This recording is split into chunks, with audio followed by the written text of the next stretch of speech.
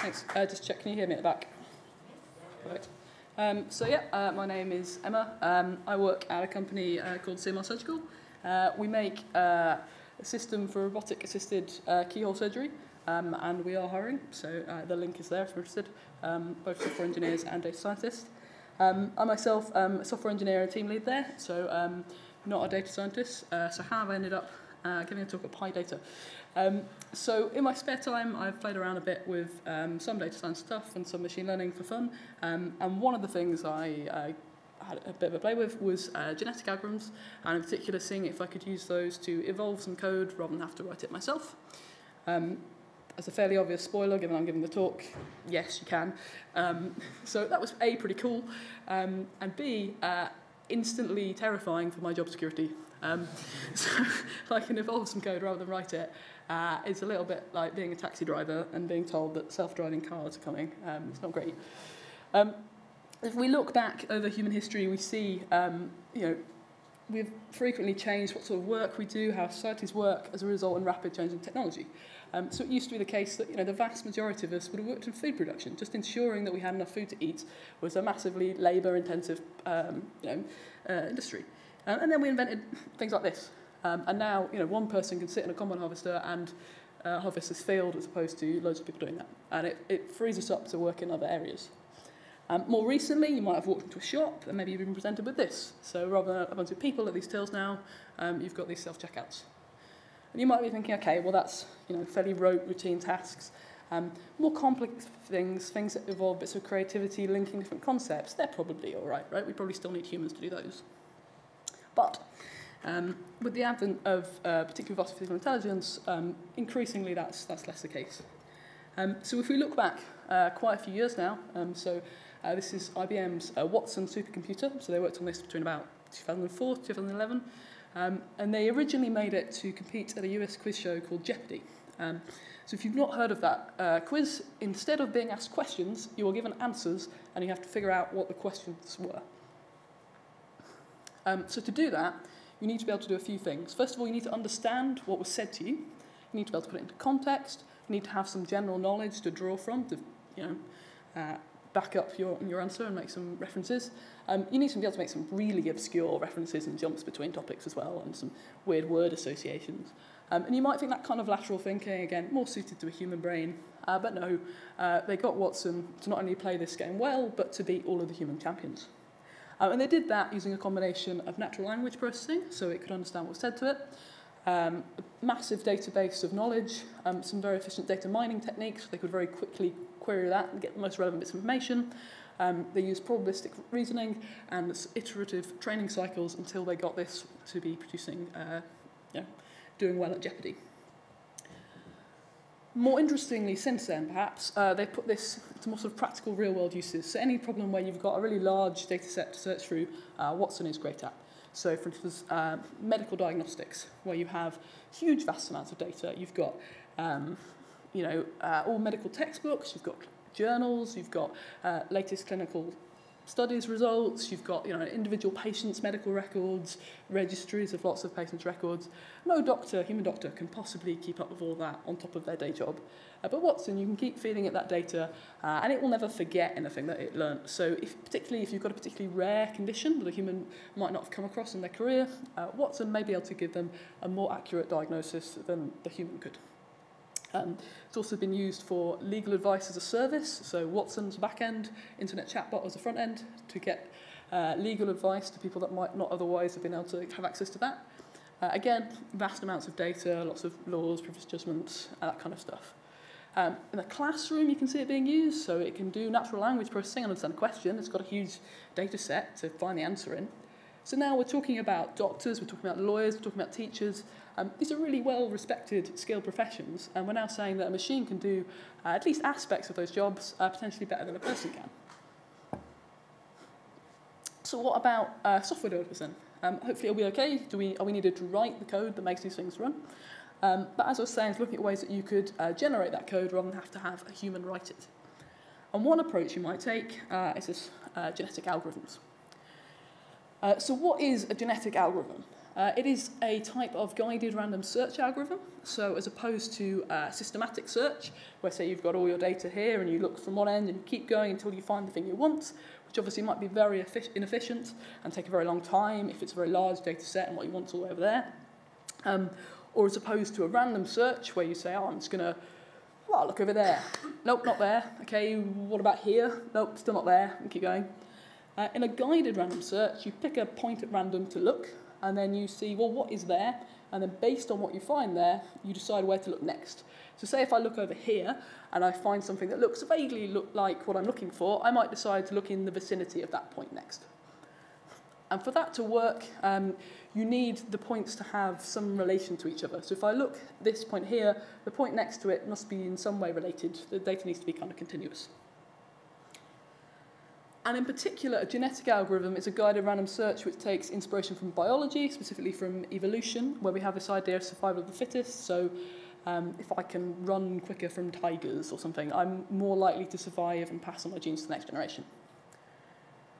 What on earth does any of that have to do with writing an algorithm that you can write some code for, you might ask?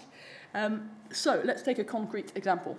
Let's say I want to evolve a string containing the title of this talk. So not program code to start with, just Common or Garden text string. So I can think of this as either searching the space of all possible strings until I find the one that has my title, or I can think of it in terms of evolving my string. So if we use the latter analogy, what we're going to do first is we're going to initialize a population of random strings, different lengths, different characters, and then we're going to evaluate those to see how much they look like the strings we're looking for and assign them a fitness score. So this is where my analogy of evolution, step 2, it's already completely gone out the window, because we obviously don't normally have an end goal in evolution, but here we are artificially crafting our fitness function to steer it towards what we're looking for. I'm then going to select which members of this population survive through to the next round to pass on their genes.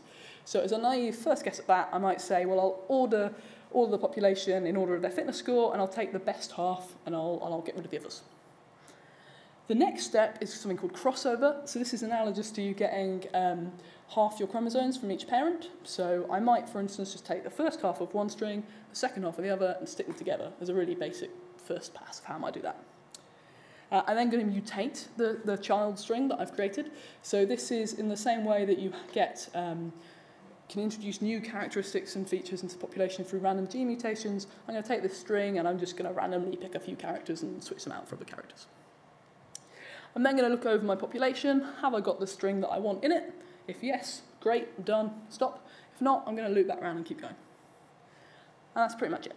So let's have a little bit of a look at some code to actually do that. So what we've got here is the target string that we're trying to get to. The space that we're searching is strings consisting of printable characters with a maximum length of 100. So any string up to a length of 100 printable characters, that's our search space. So that's a big search space. And what I've done is I've pulled out a general sort of genetic algorithms function for use.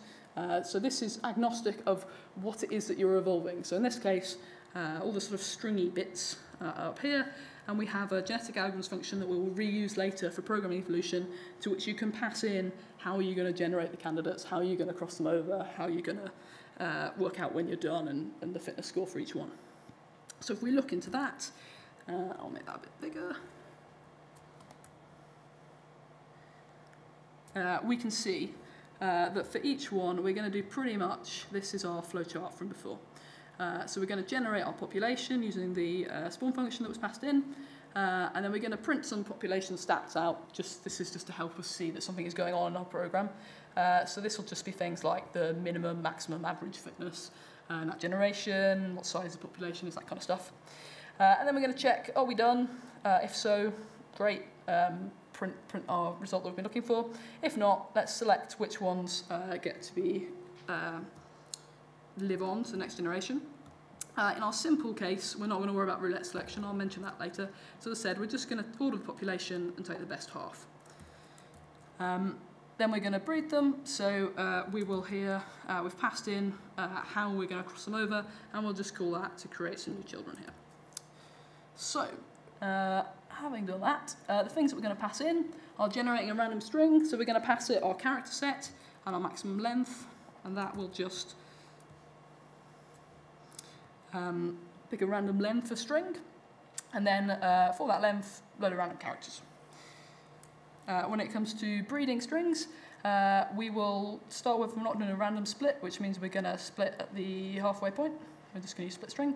Then we're going to take our two halves, first half of the first string, second half of that one, and mutate it. So our mutation, to start with, we're only worrying about replacements, which means we're in this bit code. So we're just going to have some set mutation rate, and if we're kind of generate a random number, if it's less than that mutation rate, then change the character out for a different random one. So, we're going to stop when we get the thing that we want. And in terms of calculating our fitness, for each character in the output, ideally it matches our target. And we're going to penalise things that are the wrong length. So if you've got matching output, but then after it there's a load of jumble nonsense characters, then we don't want that to be the thing we end up with. I'll switch to the terminal to run it, just because it gives me a bit more screen real estate. So this, hopefully, will get to us the title of the talk. So what you'll see printed out for each iteration is the population stats for that generation and the best candidate. So to start with, that will be something around about the right length, because we rewarded that in our thickness function. So if everything's just random, roughly the right length is probably as good as we're going to get. And then we should start to see some features emerge, like spaces in the right places, until we get what we want. Cool. So we have got to the title of the talk, using a genetic algorithm. So that's nice, but how do we do something more interesting? How do we evolve program code? So we're going to have some more problems for program code.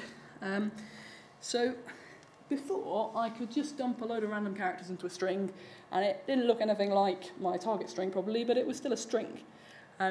Whereas if I just dump a load of random characters into a text file, the odds that that's runnable program code are pretty slim to none, to be honest. So how are we going to deal with that? So you might say, okay, well, let's try and use some templates. Let's get this thing that looks like a for loop, this thing that looks like an if statement. We'll kind of fill in the blanks and stick them together. And fair enough, you will generate some random valid programs if you do that. But as soon as you start crossing them over in random places and mutating them and sticking them together, they're very quickly not going to be valid anymore. So you might say, okay, I'll invent my own language. It'll consist of a series of symbols, and I can put them in any order I like. So that'll probably give you valid programs. You'll have probably unintentionally limited what it is that you can program in that language you've just created. So we need the language that we use to be something called Turing complete, because we want to be able to program anything that we would like in it, evolve code that could do whatever. So what do I mean when I say Turing complete? Alan Turing did a lot of research into the theory of computation, specifically into reprogrammable machines, and he came up with the concept of a Turing machine, which is a mathematical model to help him think about those. And so what this is basically an infinitely long piece of tape divided into a series of cells, and then you have an arrow that kind of points at a given cell, and you can move that arrow along. And when we're looking at a particular cell, we can read the value out of it, we can put a value in, we can change the value that's there. That's pretty much it. And he showed mathematically that anything that you could compute could be computed with that machine, as simple as it sounds. So not everything is computable, but if you can compute it, you can do so with a Turing machine. And when we say a language is Turing complete, what we mean is that it can be used to simulate a Turing machine. And therefore, anything that could be computed can be computed in that language. So those are our requirements then. We're looking for an incredibly syntactically simple, but Turing complete language. So at this point, I thought, well, that probably exists, and I'm going to reinvent the wheel. I'll go and Google it. And I came across this site. So this is primaryobjects.com. Highly recommend it. It's a great collection of blog posts and articles on machine learning. This is Corey Becker's site. And on it, I found an article about exactly what I was looking at. So Corey had been working on evolving code rather than writing it. And she had identified the language that I could easily use for this. And it's an incredibly simple language, has only 8 characters, and is basically a model of a Turing machine. This is the point where, in the interest of not swearing at you repeatedly for the rest of the talk, I've sort of starred out the last bit of it. You can probably guess. If you can't guess, star isn't a valid character in a variable name, so I'm afraid you are about to see it on some code. So the first 6 characters that we have in the instruction set for brainf are about this Turing machine. So moving this pointer up and down, changing the value in the cell, reading the value out. The last 2 characters, the square braces, is where things get interesting. So this is what gives the language its power and the ability to do control flow. So this lets us look at the value under the current under the pointer and make a decision. Do we want to keep looping or do we want to skip past the end of the loop? So that gives us our control flow. So what does a program written in brainf look like? So if we consider our sort of standard introduction to any new language program, so we're going to go for hello world. This is hello world in brainf. You can see how it got its name, I think. Writing this would be a bit of a nightmare. For something this simple, you could probably just about do it. Reading it or debugging it, I don't want to. But to a computer, this is perfectly intelligible. This is just the same. It can interpret this just as well as any other programming language. And indeed, we can write a Python interpreter for brainf, which I have done. So, if we give that a demo, I'll show you how this works in a minute. Sorry. So this indeed prints hello world. So if we look at how that works.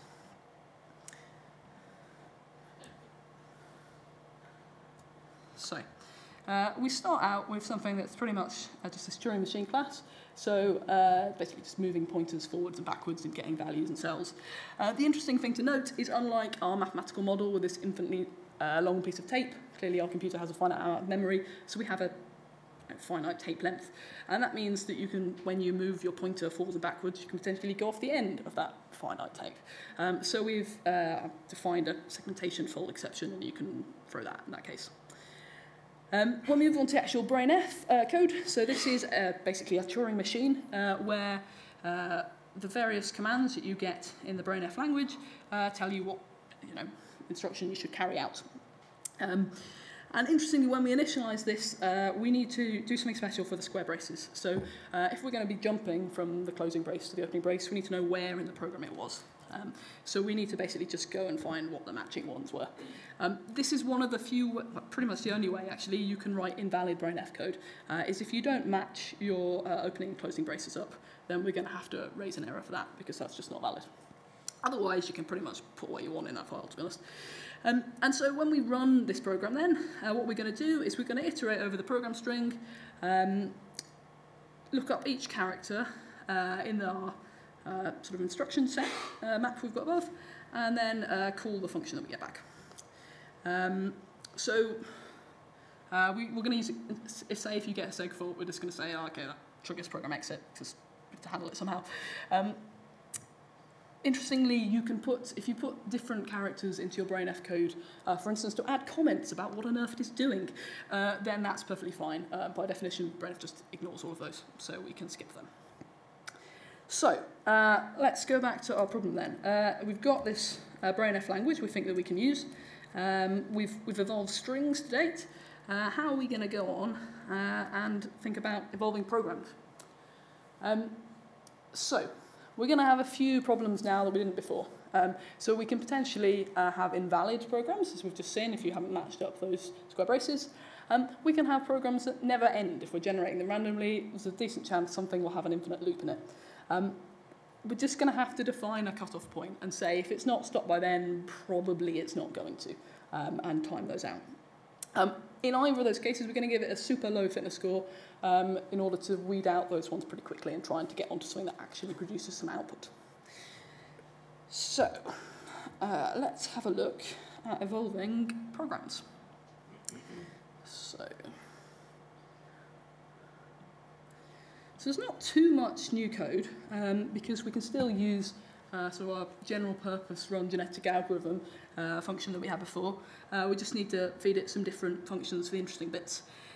So generating random programs, this is just a generating strings again. I have, rather than just had the 8 basic BrainF characters, kind of put in somewhere you've got many in a row.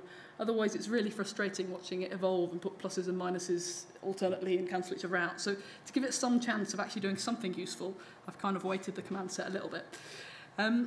Breeding programs, so this will just be the same thing where we cross over strings again.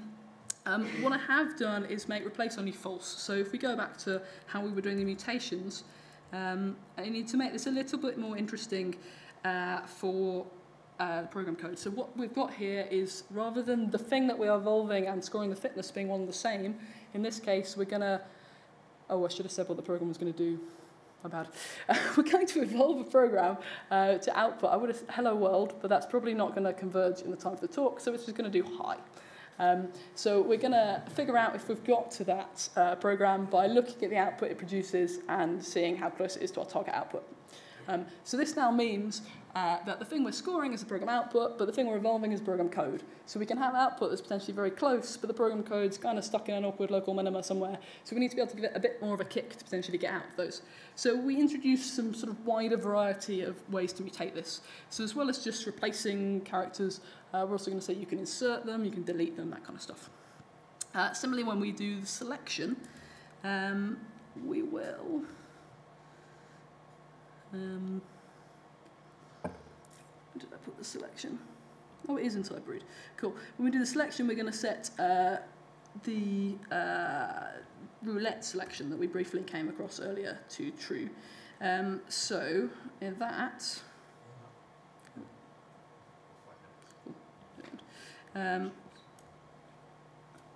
so for roulette selection, you can think about this as a kind of pie chart where each member of the population has a wedge on it, and it's going to have a larger wedge if that member has a higher fitness score. And then we're going to kind of spin a spinner on it to pick which ones survive to the next round. So rather than just picking the fittest half, which might seem like a great idea, but that might kind of be a little bit too elitist and narrow us down really quickly on this path, which might ultimately not going anywhere, we're going to let some of the ones with lower scores have a chance of getting it to the next generation too, because that pathway might actually lead to something interesting in the end.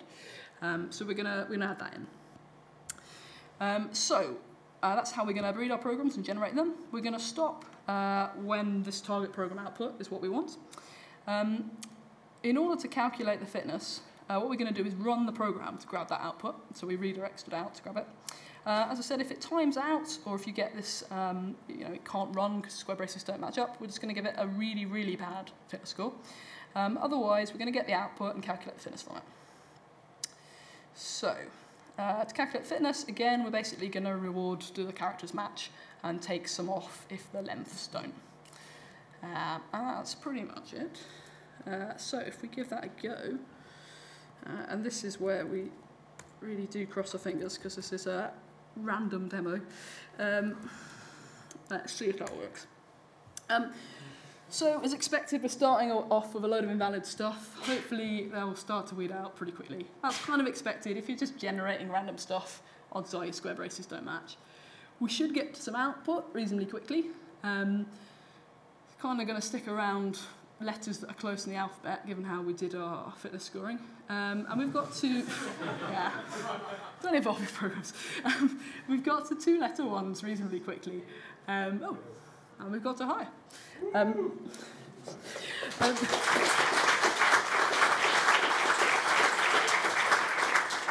So that's evolving some code which just outputs some text to screen. I was just doing it for fun, so I kind of stopped at this point. If you go back to Corey Becker's site, she took it a bit further, so she's generated code in BrainF that would calculate Fibonacci numbers, take in input numbers and add them up, run through how many green bottles of beer on the wall to more numbers than any human would have patience to count.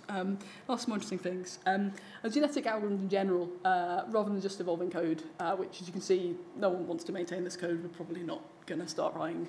It's not going to replace me too soon. But they do have their uses still. So in terms of searching a really large search space, where you've got lots of different parameters you want to tune, they're very helpful. So I think I first saw them when I did my undergrad, so I didn't do computer science, I did chemistry. My final year project involved molecular self-assembly, and you designing molecules such that they will assemble into things. And so you have to decide, well, where will I put the molecular binding sites on it? And there's so many options. You can run simulations where you use genetic algorithms to try out lots of different spots that you could put these binding sites on and see what's going to work, and then only make the molecules that will work rather than spend loads of time in the lab trying it out. Similarly, anything where you've got lots of different parameters that you want to try options for. So I think I've seen someone, they've had lots of hyperparameters for their neural network and they defined some good values somehow. You could use a genetic algorithm to search the space. Anything where lots of parameters and you want to search to see what's good. So the code, if you're interested in it, can be found on GitHub. Also on Twitter, but realistically I don't use Twitter, so probably don't bother adding me on Twitter. But the GitHub link is there, and any questions.